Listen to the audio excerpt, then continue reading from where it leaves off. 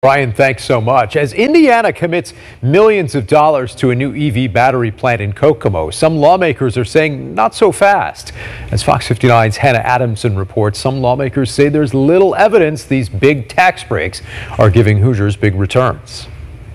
This week, the Legislative Services Agency highlighted 10 of 65 tax incentives it's reviewing to the Fiscal Policy Interim Committee. State Representative Gregory W. Porter says House Democrats have been asking for the exact number of jobs these tax incentives have created for the past 8 years. He says they've yet to receive a concrete answer. Tax incentives that have been given there, what is the return on investments? There's no direct proof that we actually gain any particular businesses because of these incentives. Some Republicans say the proof is in the pudding. State Representative Jeff Thompson says Indiana ranks #1 in the Midwest for economic development, and that more in-depth study is needed before a conclusion on tax incentives overall can be made. We'll try to clarify that exactly to what degree and put numbers to that.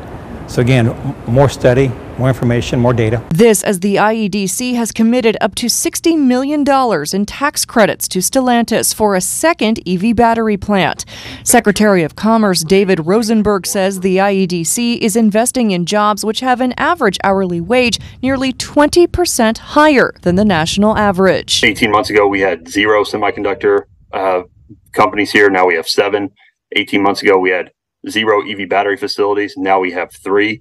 Our pipeline is nearing $100 billion of potential investment. However, State Senator Fadi Kadura says he's concerned the numbers aren't there to confirm this investment is the right one. My concern is not that we're attracting that project.